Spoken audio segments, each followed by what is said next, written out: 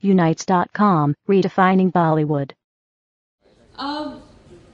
Well, in Rajo, I'm playing a girl who is a prostitute, and the film basically deals with the Mujra houses issue and a young boy falling for a prostitute, and the builders who want to make big malls and big structures on these places where all these Nautch girls been surviving for ages. So the film deals with many issues and is very realistic and has been made in that spirit, which is almost a reality of reflection. And the director himself is an acclaimed writer who's written many books in the past and has won an award also for his writing.